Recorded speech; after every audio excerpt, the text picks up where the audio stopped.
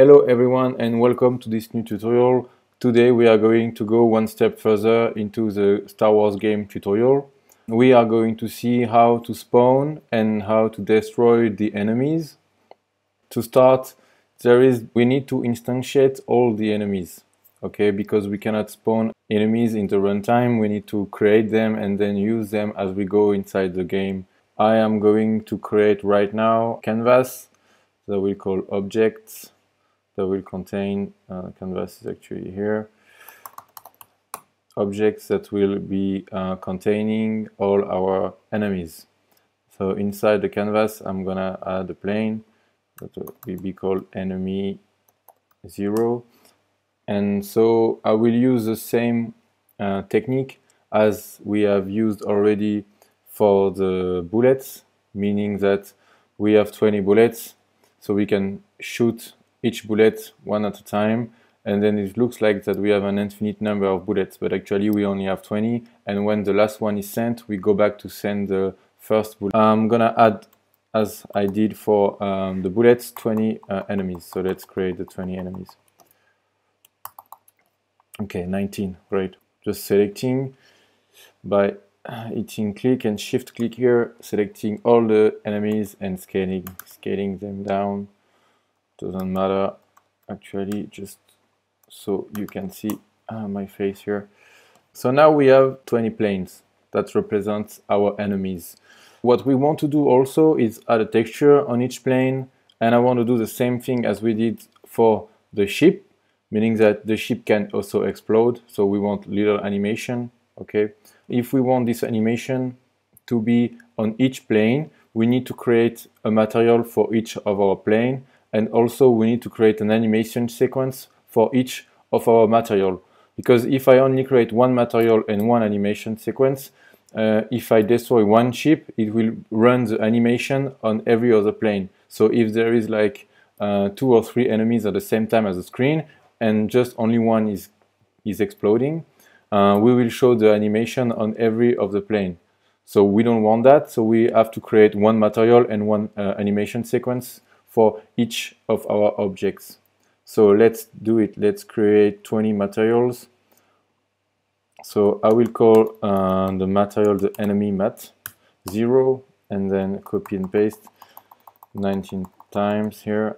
Yeah, 7. Okay, so we have our 19 materials, and also I'm gonna add 20 animation sequences. So here I will call them enemy sequence. Yeah, and then start from 0. Yeah, did I start from 0 here? Yeah. Okay, and then copy paste 19 times. Yeah. Okay, so now I need to add actually the texture here, our textures with the enemy. The enemy is a stormtrooper head. Select, like, click and shift click to select everything, and then select enemy. So we have the same texture, but actually the enemy sequence, or the animation sequence, sorry, is different.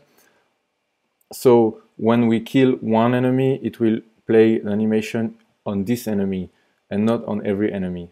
Okay, but the thing is also here a nice example of using scripting, because I don't have to set all the materials by hand in each object here, okay, which will be take me like 10 minutes to do, so it's better to do it by scripting.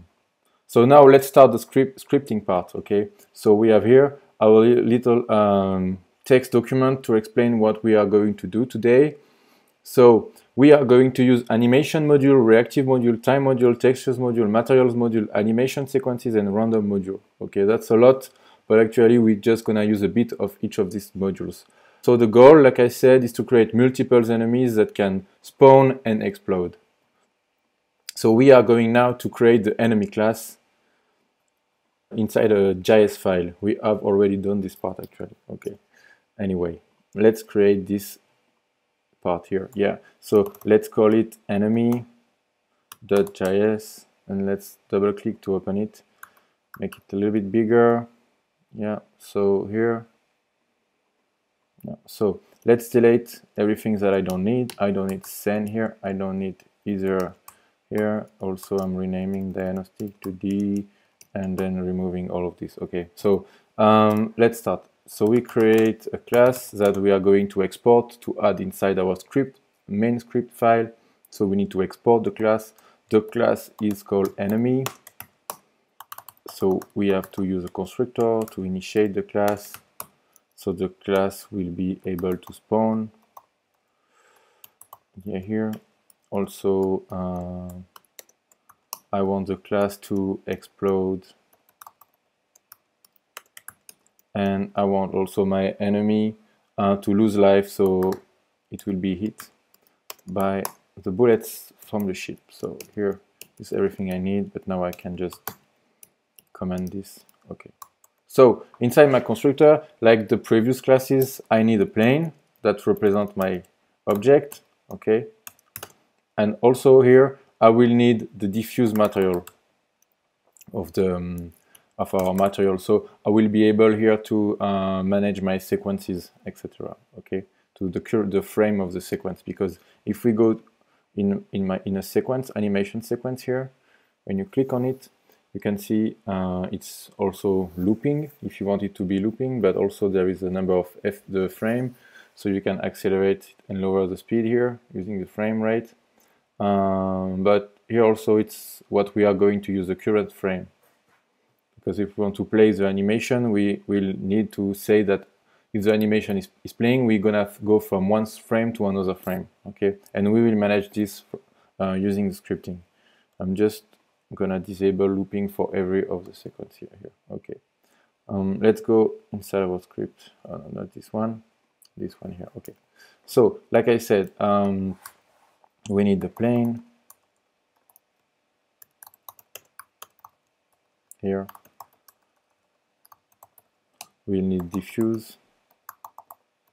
Actually, you can set the diffuse inside the plane and then use everything from the plane, but I prefer to do it this way for my readability.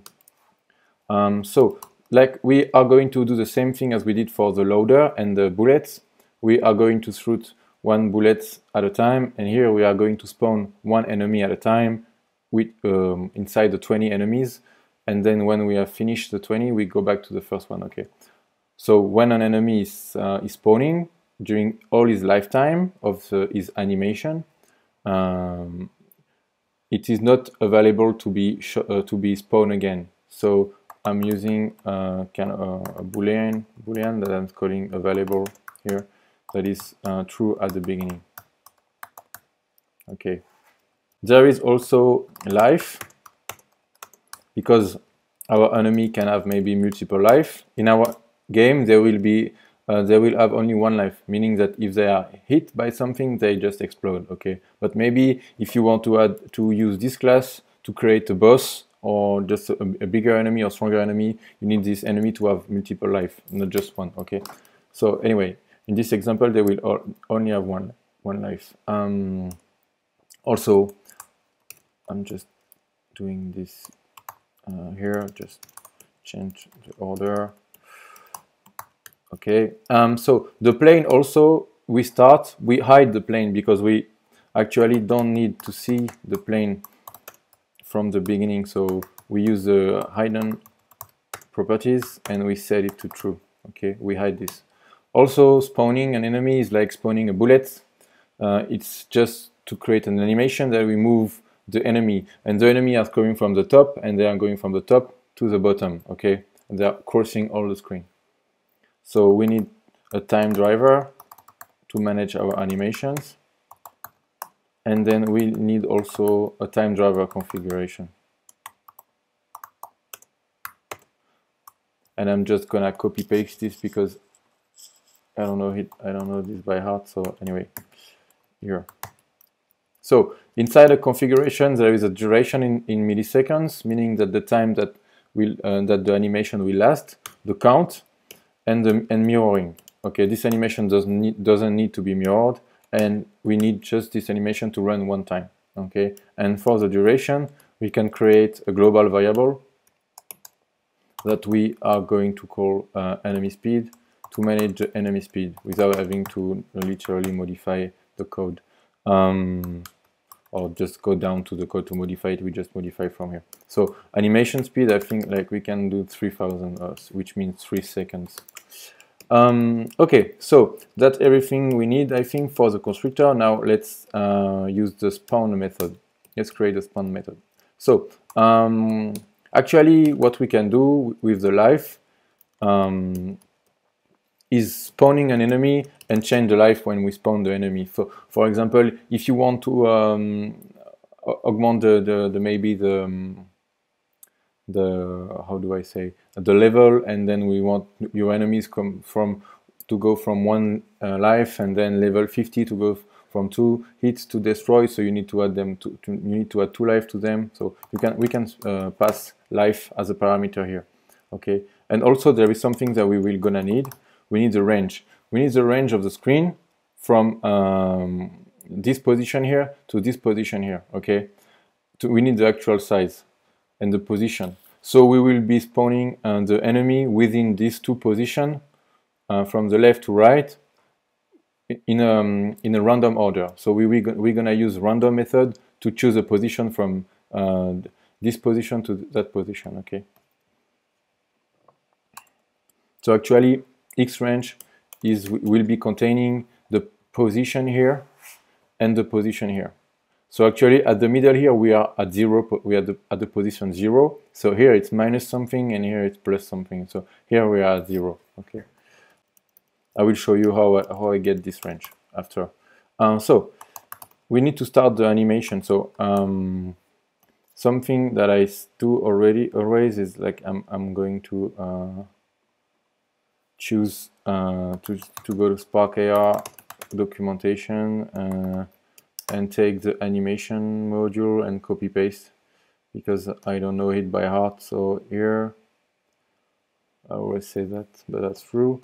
Here, yeah, so we have everything we need here for our animation. Okay, so let's copy this here.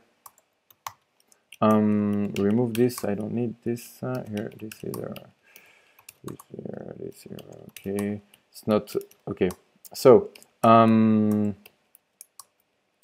let's start from the first line. So our time driver, we added it inside the class so we can access from here. We need to import animation. Okay, so here let's import animation here. So yeah, okay, on the top here we don't need the export here. Okay, so it's animation, time driver parameters. So we have the time driver here configuration that is here. We can just copy paste this and here's it here. Okay, so we have our time driver. Also we need to start by setting the life, and also we need to make this not available actually, because it's going to spawn, so it's not available. And then also we need to show the plane, because he's going to do his animation, so we need to see it. So let's set it to visible. Okay, so now I have my quadratic sampler here, but I don't need a quadratic sampler actually, I just need a linear sampler. Okay, so animation sampler here, linear. Okay, and it goes from 0 to 1. This will move our y-axis of the plane. Okay, so because that's the only direction that our enemy will take is going from top to bottom. Okay, the x-axis we'll just use to make it spawn to a different position, and then it go straight down. So here, this line, translation animation, we don't, okay, translation linear sampler, translation animation here. So time driver, and here it's linear sampler. Okay, we will not pass it to the x position but y position, and we have stored our plane. Okay, same here, we have stored our time driver. Okay, so what are we going to do for our X position? So we need to find a random position. Transform here, yeah. So we need to find a random position from this position here, top of the screen, top left of my screen, to top right of my screen, and then it to spawn within one of these positions, and each time a different position. So I'm gonna use random because if I do random here and then just do this, it will return me a random value from 0 to 1. Okay, so now I have a random value from 0 to 1. But how do I choose from 0 to 1 a position from my X range, which is X range looks like this. Okay, X range is something that looks like this with the X1 position and X2 position from the X start and X end. So X start is top left and X end is top right. Okay, so it looks like this. So how do I choose from 0 to 1 random position, and how do I select this? So we need to do toRange. Okay, we need to use the reactive function called toRange. So toRange, the reactive function will take a value here, which will be returned by our random. So random maybe will return 0.2 from within these two values. Okay, so we need to use our random value here. Random value that is returned here.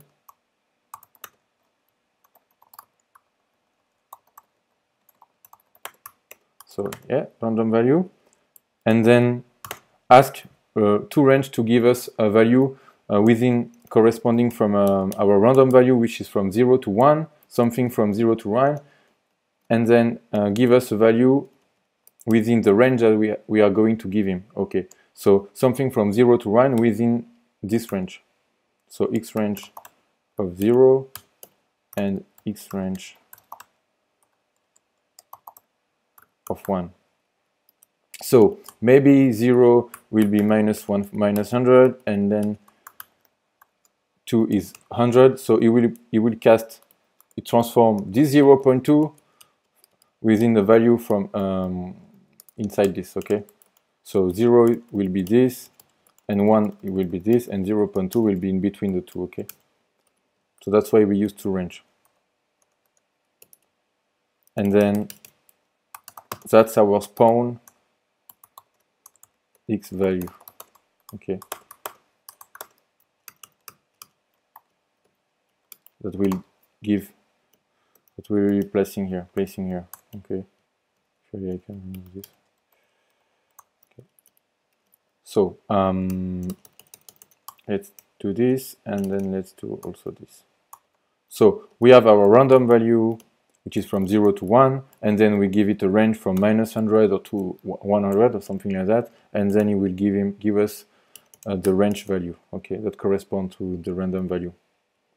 So now we are spawning and then giving a translation to our transform. So the ship will go from the top to the bottom. We need also to watch when the time driver is finished, because when the time driver is finished, we need to release actually this object and set it to available. Okay, so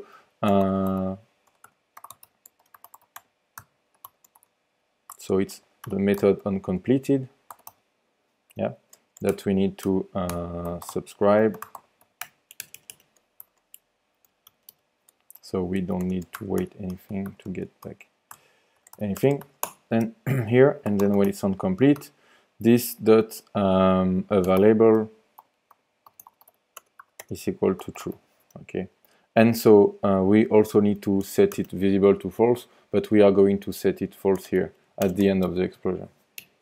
And here we need to actually use our time driver, and then also the translation animation here, because it follows the linear sampler, will go from 0 to 1. So we need to range also this value here. like we did here. So we can actually just maybe copy paste this and then call it our ranged y, okay, position, which actually will then be replacing here.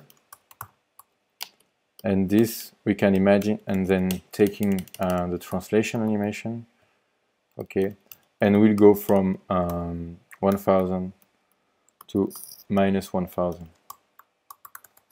Okay, and also we need to set the current frame to 0 to reset the current frame to 0. So the current frame is in diffuse.current frame equal to 0, because we need to have like the first frame we want when the which is the frame 0, corresponding to the head of the stormtrooper that is the enemy. And also here the plane is not visible, the plane is hidden. I always make this mistake. So hidden false here, so it will be visible. Okay, great. Make this method here, hit. So hit is pretty simple, straightforward. When you take a hit, it loses 1 point of life. So this life minus, because we are just using it for this in this example. So for the explode method, what we need actually is to reset, because it is destroyed, so it's now available. So it's available, and then we need to create our frame that we are going to use. Actually, the frame here starts at 1 because the frame 0 was the normal frame of the object when it is not destroyed, and then we start destroying. It goes from 1, 2, 3, and we need to. If we change the frame here, we need to set it to our diffuse. So this actually we just copy paste here. Set to a frame, and now what we need to do is create our own sequence, change our sequence of frames. So go from one frame to another within a certain amount of time, and then stop it. How do we do this? We are going to use the time module. Okay, so let's go and have a look to the time module here. So time module, you integrate it like that. So then use time here. Oh, and then I see that I haven't had either reactive module here. Yeah, I haven't had reactive module, so here it's here. Cool, then copy and paste. I took reactive, so great. Then let's have a look to our method. We are going to use a set interval method. So return a subscription object, so we can subscribe to it. The function specified by a callback is callback at is called an interval specified by delay. So this function is called at each delay. Okay, so let's use this one. So time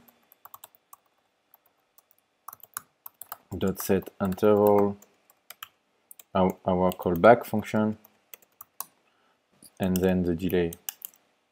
I think here 200 seconds is great to go from one frame to another. Okay, so this one is, like I said, go one frame to another, so increasing the frame, then set the frame.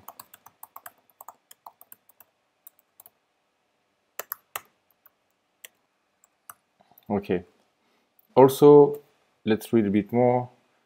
This set interval will continue calling the callback until time module clear interval is called.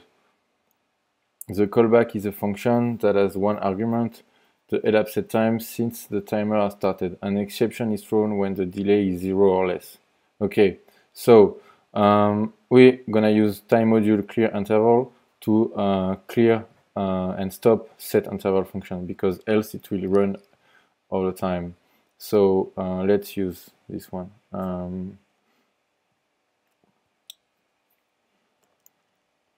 Time here. So clear interval here. We're gonna clear set interval. Actually, we need to store the return value to clear it.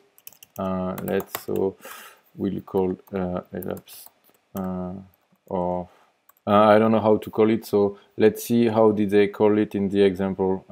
They call it interval timer. Okay, and then we can see how they use a clear interval like this. Okay, interval timer. So let's call the same here. Let's call it interval timer. Okay, clear interval need to be called, but not just after we called time set interval, else it won't run and it won't wait the 200 milliseconds. So we need to wait until at least it runs 3 times or 2 times actually. So because it will go every 200 seconds, increasing the number of frame. So we have a certain amount of frame, and then if I wait not too long, I will only go half of my frame, and then if I wait too long, I will go in other frames that doesn't exist. So that's a bad idea. To wait for clear interval, we're gonna use a method of time that is called set timeout here. We can even copy paste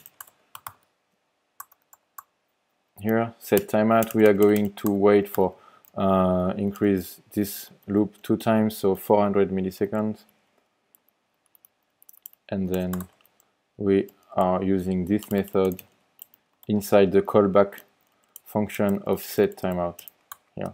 So here, create the function, and then we call clear interval here. Okay. If the enemy take a bullet, it explodes, or if he lose all his life, it explodes. And then if it explodes, we need to stop the animation. So we use our time driver and we stop it. Okay. Also, we need at the end of the explosion to reset the position. We push it at the end of the animation, which is -1000, and then we also hide it again. Okay, so we gonna use set timeout again to wait for the time to give some time to the explosion to finish. We can use like 1 second. So this dot plane dot iron equal to true. We can also transform the position plane actually to -1000. Okay, here. Okay, let's see if it's okay. Animation time reactive constructor here. Okay, then we explode, we hit, we spawn, life false here, okay. And then here we use random here. Oh, but I think I did not integrate random here. So here, and then I think it's fine.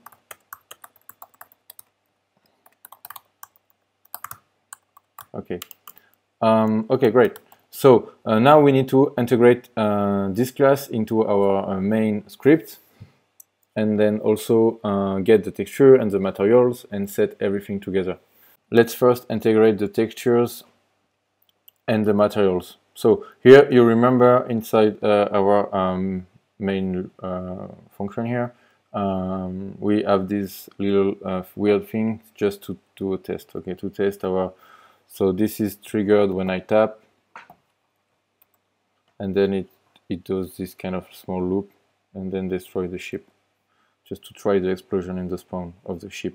We are going to use the same method to try the spawn and the explosion of the enemies. Okay, so let's make it a little bit clearer. So here we are going to integrate textures and also our materials. Okay. Okay. So how to integrate textures and material? First, we need to integrate the module. So materials require materials. Okay. Remove this here. Okay. We also integrate textures. Okay. Require textures. Okay, great. So textures, and we are going to use find by pattern. Okay, how to find by pattern? What is the pattern of our textures name? we call them enemy sequence. Okay, so just doing this enemy sequence and then stars, which mean everything after enemy sequence. So we will take, so this will take in account 0, 1, etc. to 19. Okay, same thing here. I need to add a comma here. Yeah, same thing here. Materials, find by pattern. Actually, it's find by pattern or find using pattern. Let me check. I don't remember. Yeah, I have an example. There is find using pattern. Yeah, find using pattern here also. Okay, great. So here is our materials, which we have called. We have named it. I think it's enemy mat something. Yeah, enemy mat something. So enemy mat and something at the end. So we take every materials called and starting with enemy mat. Now I have this, okay. I also need to find the scene object, which are my my objects that we have called enemy. So we use the same pattern here, enemy, here, okay. Let me verify, objects, enemy, okay. So if I have add an enemy here, I have here the position in the array of results here have been changed. So our tuples are now 0, 1, 2, 3, so position 4 for screen tap and 5 for blink. So this is screen tap 4 and then blinked is now 5.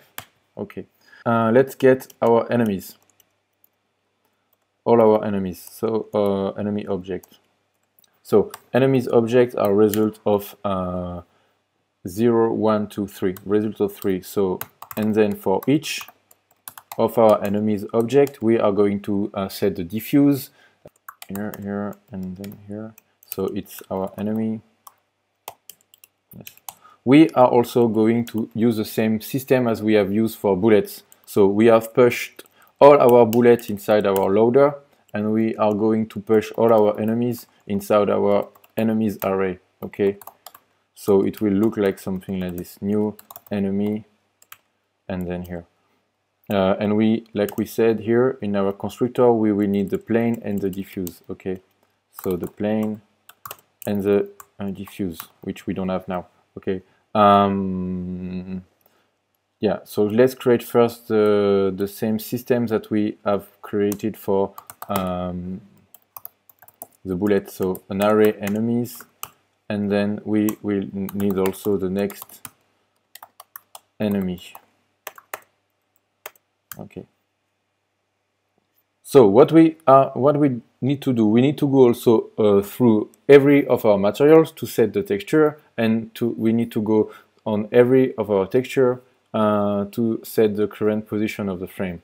What we need to do now is we need to first set the texture to the material, and then set the material to the object, and then also change the size of the plane. Okay. So we will need to create an enemy size here,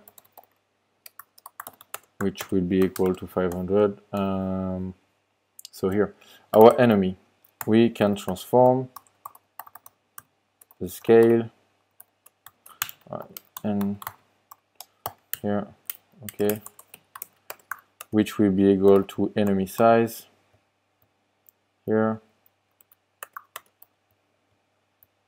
enemy size, okay. And then we need to set the texture to the diffuse, and then the diffuse to the material. So first we need to get the texture. So our texture is this result here. So this is 4, 5, and so this is result 6 and result 7. So our texture is result 6. So result of 6. And then, as we know that result 3 here is our object, and that we have 20 objects, we can use the index here. So the first, the object 0 here, the first, the object 0, which is our enemy 0, can use the texture 0 because we have 19 texture, and same for the material here. We can use the material 0, the texture 0 also for the enemy 0. Okay, so this is our texture 0, 0 that we can set to the diffuse material here. Material, we can set this texture, this material here. Okay, and so I said here this was a diffuse, but actually this is the sequence, because we need to change the sequence, the current frame of the sequence. Okay, so I will modify this in the code just a bit after. So here what we do, we change the size, we set a size to the enemy. We need also to hide all our enemy. No, we are doing it in the constructor anyway. We don't need to do this here. And then here we set to the material is diffuse the sequence texture, and then the material of the enemy, our object actually, our plane, we set the material of an enemy that we have been created before. So yeah, that's pretty much it to initialize each of our enemies. Okay. Okay, so let's change the name here, because diffuse is actually not the name we need to use. So let's use sequence, maybe it's better. So yeah, I have renamed every sequence here. Yeah, every name from diffuse to sequence, because it was not the right way to spell it, to call it. Anyway, so let's go back. Here we have created our 20 planes, so now we need to try and see if we can spawn the planes. Okay, so let's import our classes. If we can, if we can spawn the enemies. Okay, so enemy here from enemy.js. Okay, yeah, from. Okay, so what I want to do is, as I try to spawn the ship and then to destroy the ship, etc., to see if my methods are functioning, I want to do the same for my enemies. So enemies, we are going to take enemies.0, the first of the array of the 20 enemy, and we're gonna spawn it. Okay, we're gonna spawn multiple enemies just to try with the same interval of time. So now it's enemy 1, and then enemy 2, and then enemy 3. Okay, for example, and then we can even spawn another one, 4. Okay, so what we need what spawn is taking parameter. Oh, here let me select all my spawn. Yeah, let me select. Cool, doesn't work here. Yeah, let me select this. Okay, spawn is taking parameter the life of the enemy, so enemy has 1 life. So okay, and then it's taking also the X range. Let me create it. Yeah.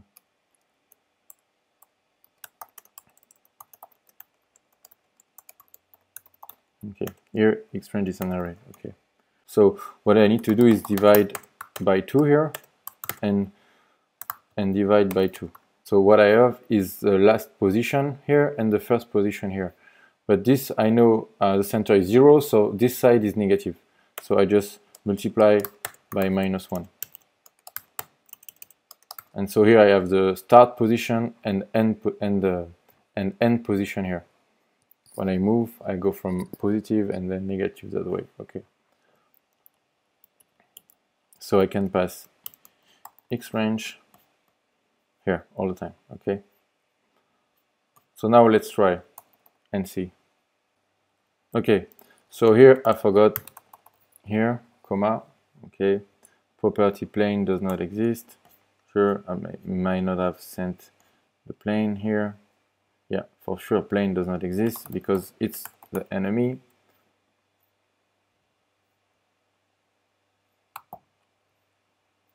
So here enemies are spawning. Great. They go a little bit maybe too fast. Okay. So let's change the speed here. 5,000. Okay. And then also I have seen that they are all in standard mode, but the materials, we prefer it in flat mode. Yeah. So they don't need to have a link with the lights. Okay. So let's save. Tap on the screen. Yeah, so their enemies are actually spawning. Great. Now I want to see if the explosion work. Okay. So actually there is no link yet to hit method because I'm not using it, and I'm not gonna use it here. We will use it inside the game manager, which is in the next tutorial. So let's destroy maybe the enemy 1 here in here. So let's get the enemy 1 here, and then we explode it. Okay, let's try to see if this works. Maybe I just want to do something first. If it stops lagging, yes, please. Can you? Yeah, cool. I'm clearing this. Okay, and then let's see. Tap lens animation. So 1. Okay, see, it has destroyed. Transform, wrong type. There is an error. So line 41 in explode here. Yes, let me have a look. Yeah, enemy.js. Okay, line 41. Yeah, so here I forgot this. My bad. Okay, let's start again. And 1 is exploding. Okay, and disappearing. So that's what we wanted. Let's start again.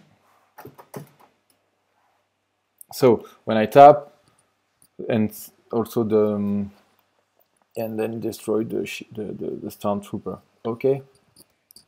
Okay, that's it for today.